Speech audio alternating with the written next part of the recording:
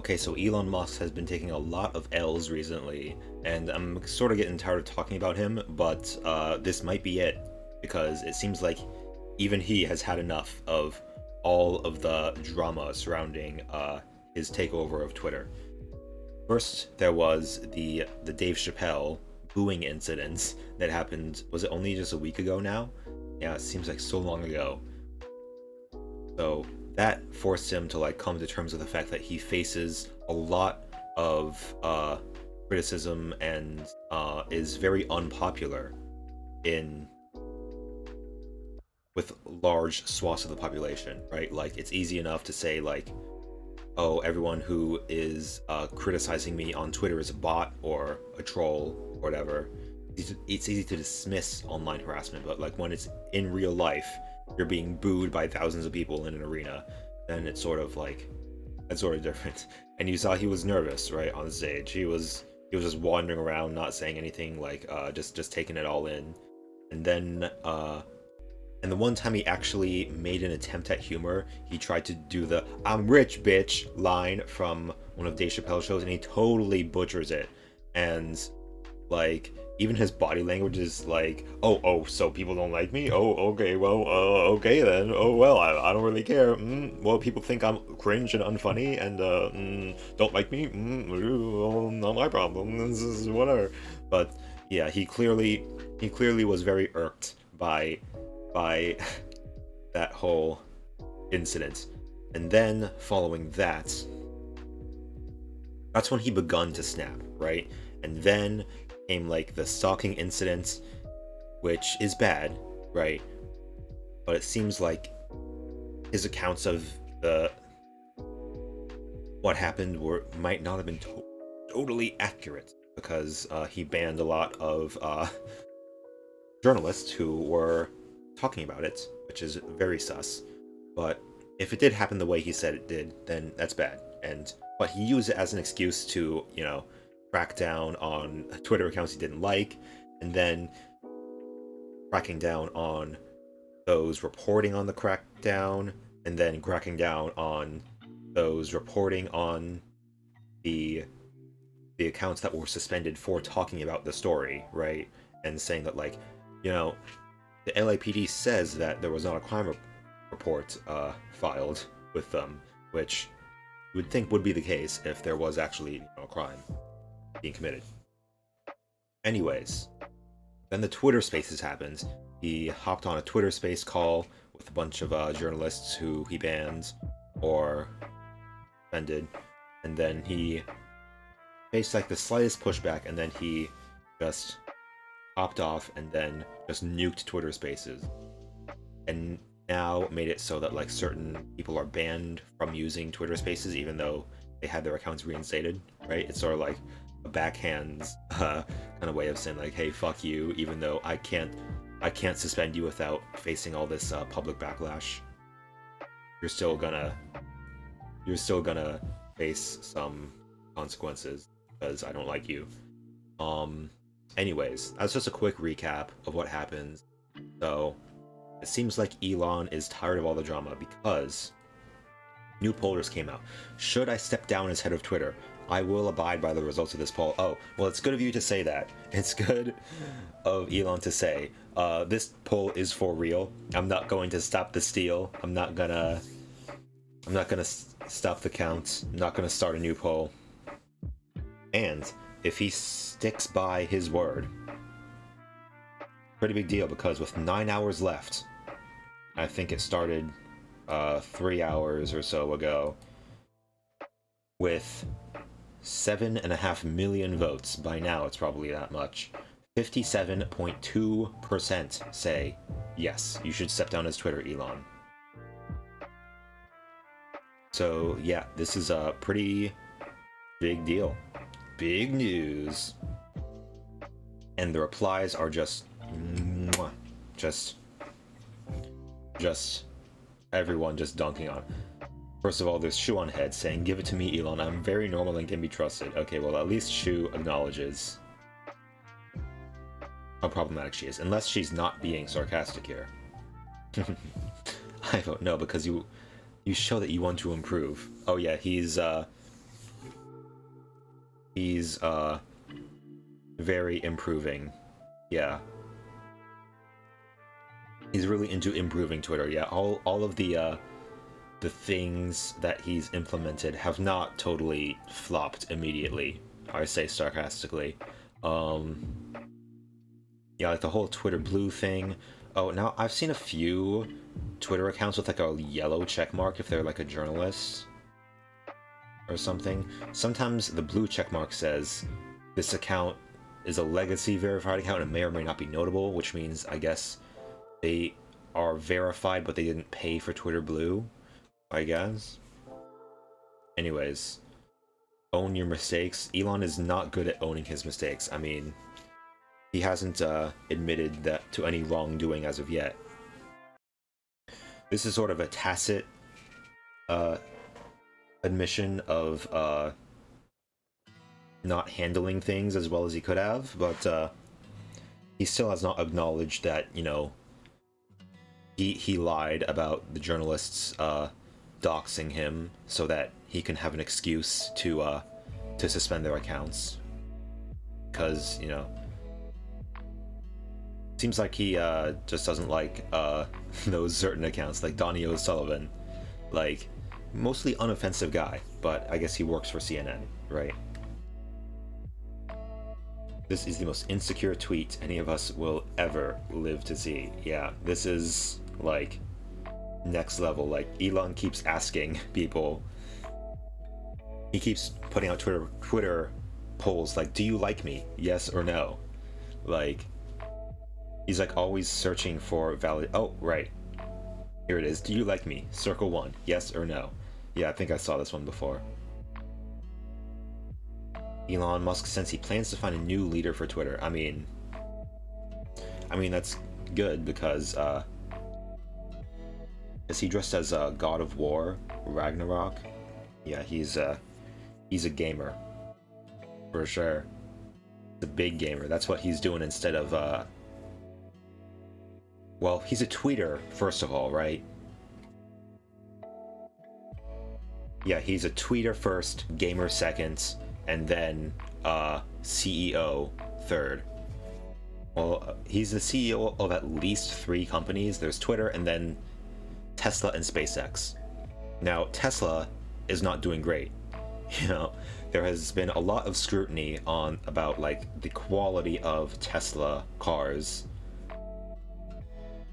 Some say that the cars spontaneously combust. Some say that the autopilot does some very dangerous things and should not be trusted, right? And Tesla stock dipped, and that is the reason for Elon no longer being the world's richest person. He is now only the 2nd richest after Bernard Arnault, the French luxury brand owner. So that means it's just another example of like rich people's wealth is so tied up into like speculative assets that it really doesn't mean anything to say like this person's the richest person. It means if anything, it means like they got lucky purchasing like the right stocks, the right stonks. Their stonk game is on point. I spent my entire life following the Mets, and this is the most pathetic thing I've ever seen. Yeah, this is pretty pathetic. Like, if you're gonna step down, just do it. Like, why are you asking Twitter if you should step down or not? That should be a decision left up to you. Like, why are you letting like mob rule decide this, right? And of course, he probably knows what the result is gonna be, right? Because of all the criticism he's facing, he knows on some level he has to know like how unpopular he is, right? So Elon has like tried to cultivate this image of being like this genius tech bro entrepreneur, and a lot of people could tell that it was bullshit because he talked about like really like superficial surface level stuff, like the science stuff he talks about is like what science fiction writers have been like writing about for the past like 2 decades at least, like AI colonizing other planets, etc., right? electric cars.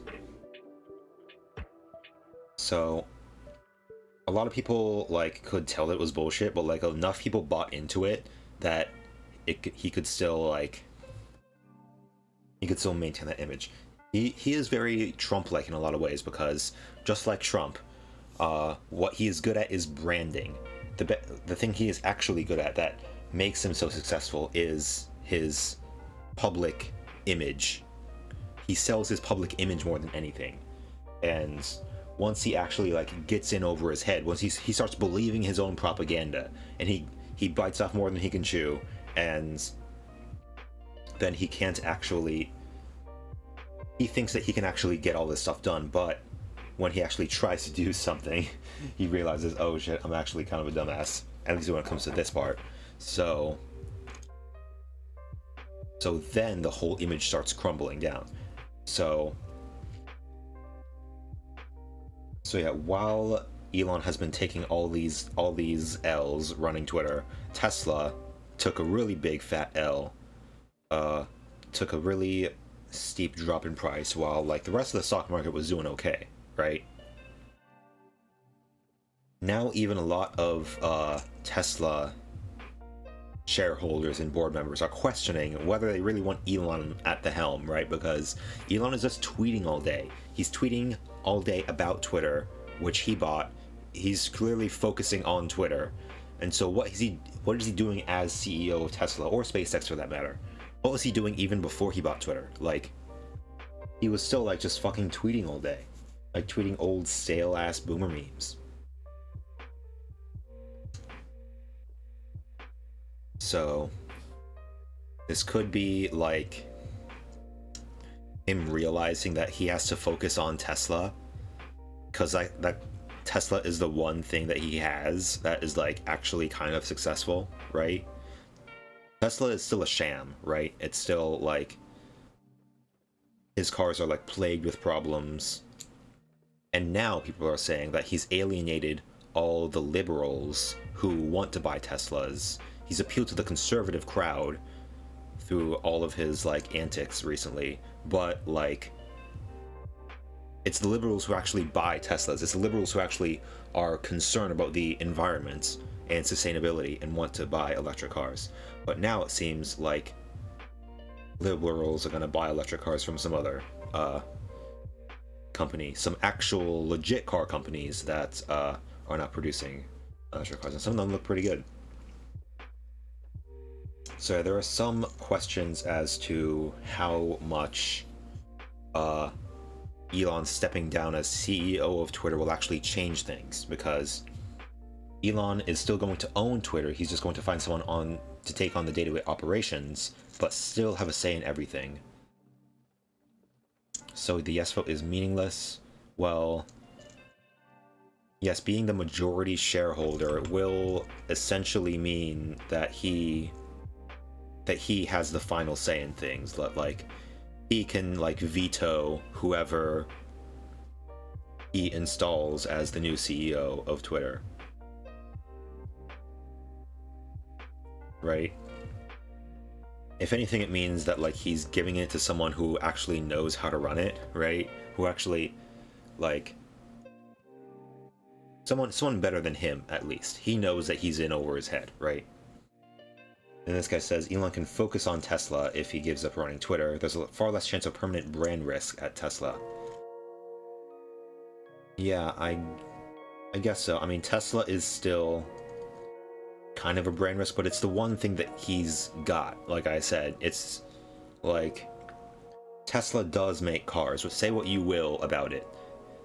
The cars do run on electricity, and they're plagued with issues. The self-driving thing is not really working, and it probably never will. Libertarian Party of New Hampshire. He's down here. He might ban us for saying mean things about Meghan McCain. Yeah, well, Meghan is not very good at taking abuse. You small excuse for a man, you space Karen Main child. Leaders lead. Yes. Be a real leader. Yeah, I think like doing all these like sham Twitter polls is like putting up a front of like being so pro democracy. You're just like following the voice of the people, vox populi, right? He quoted that when he in one of his first Twitter polls that he did. But like clearly he's very authoritarian, right? He has the final say in anything. And he probably knows what the what the result of the Twitter poll is going to be. Well, maybe not when he, you know, he did a poll on whether he should unban journalists, and everyone voted you should unban them now. But anyways, who will be the successor? Who will be the one to pick up the mantle and carry the torch of free speech into the future as the person that Elon chose to run it? Well, there are many vying for the job now. Elon says no one wants the job who can actually keep Twitter alive. There is no successor. So Elon is very pessimistic about the future of Twitter. Honestly, I'm not sure how Twitter was doing like before Elon bought it. Seems like Twitter, you know, gets most of its money from ads, which I rarely see ads on Twitter ever anyways. So it seems like the company was not very profitable. It's as profitable as any social media company. When you think about it, like Twitter does not like gather your information the same way like Facebook or Instagram or others do. So I'm not sure like where they get their money. Also, like at least Reddit has stuff you can buy, right? Reddit has like awards or like avatar gimmicks. But like now that I think Elon like permanently ruined Twitter, right? Even if Twitter goes back to normal now, like I don't know what normal even is, because like Twitter has always played with issues. I don't know if it's ever going to go back to where it was, because like people have like been leaving Twitter for a while now, going to other social media platforms, creating their own like Twitter clones, right? Just like there were like right-wing Twitter clones after the 2020 election to make like safe spaces for conservatives.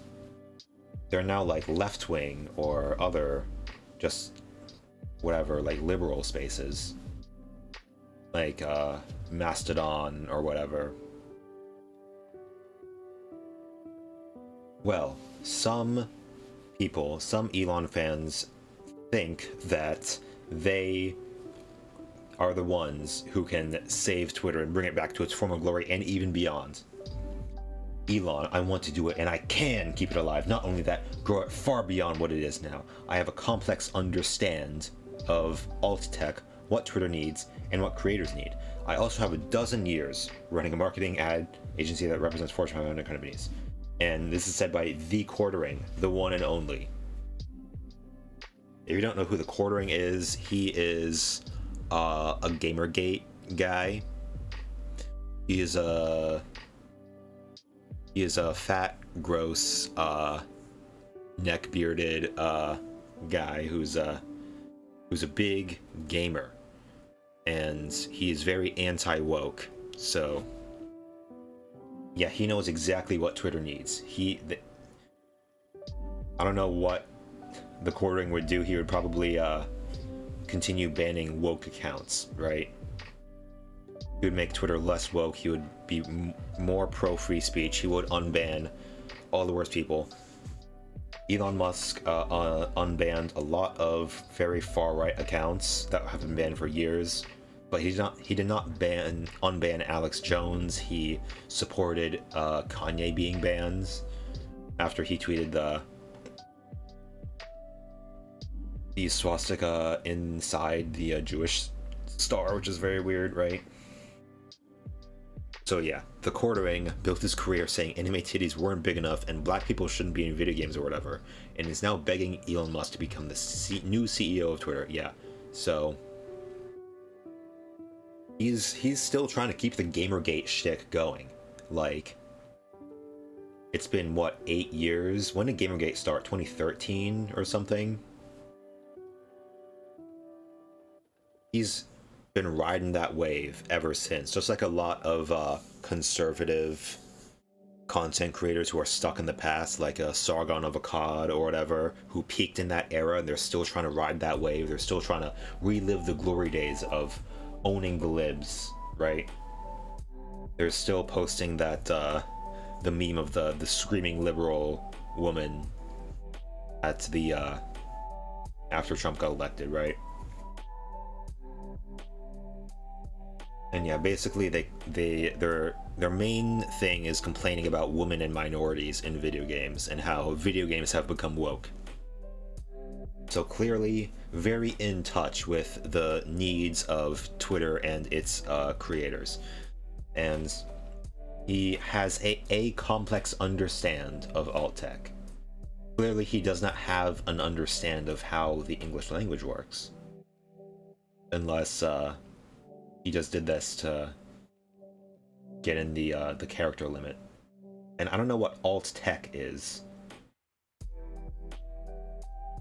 So he may not have an understand of tech, like actual tech, but he is very well acquainted with the technology that the alt-right uses, like 4chan or Poll, or what do they use? Is QE Farm still around? Probably not. Yeah, I've heard that it's gone for good now. I mean, yeah, alt tech, alternative tech, alternative to mainstream tech. Yeah, maybe he wants Twitter to be more like 4chan, whatever that means. Yeah, cause like mainstream tech is too woke, right? Mainstream, like liberal tech, yeah, the woke Silicon Valley technology, right, cannot compete against the hyper masculine based tech that the quartering has in mind. Oh, he does have vast experience in tech. Here's him making a PSA from a now deleted channel about how pedos should delete CP off their computers because they would search them for porn. Oh wow. Oh yep, here it is. On a customer's computer. Let's see what he looks like. Oh wow, look at the frame rate on this. To be fair, my camera sometimes does the stuttering, but look at this background. This is like, wait, what is this lamp? What is this? It's hanging on a chain that's like this, like, yeah, what is this background like? And look at this getup. Like, he's wearing a white button-down shirt, and what is this tie? Like, this is yeah, average gamer gator. And this is I think this is the Surf's TV, his Twitch chat, and his GG chat. Of the child pornography. He def isn't sober. Yeah, wouldn't be surprised if this guy was a drunk. Apparently he does have a wife, and yeah, I feel sorry. I feel for her. She must have settled. Variety. I don't really know if there's any tack way to put that, but so yeah, apparently, yeah, he used to work at a computer repair shop, and he is warning pedos, like, hey, if you have any CP, you better wipe that shit from your hard drive before you come in for computer repairs, because if it is there, we or they will find it and they will have you arrested. So just letting you know. That's yeah, that's funny. Yeah, the quartering is a pretty big loser in the world of content creation, and he is like a lolcow right now, and the fact that he thinks that he can run Twitter is so funny. I'm Honestly, it would be funny to see him try, right? He would be like Elon, but worse, right? And then everyone will be like, who the hell is this guy? And then the whole world will know just what an idiot he is. Yep, he's the biggest loser in content creation. He also peed in his basement because he was mad at his wife. So that is a little weird. Yeah, that did happen. Yeah, he's a wife guy. The bad one. He's a boomer. In spirit, at least. He's the I hate my wife kind of guy. Yeah, you can tell, very much toxically masculine. What getting kicked out of Magic does to a motherfucker, I guess. How much of an asshole do you have to be to get kicked out of Magic the Gathering, clubs? That's just yikes. Quarter Pounder is privately seething at the fact that Elon and IMC are in a reply-gay relationship. Oh, I bet, yeah. The Quarter Pounder, which, is what a lot of people call him,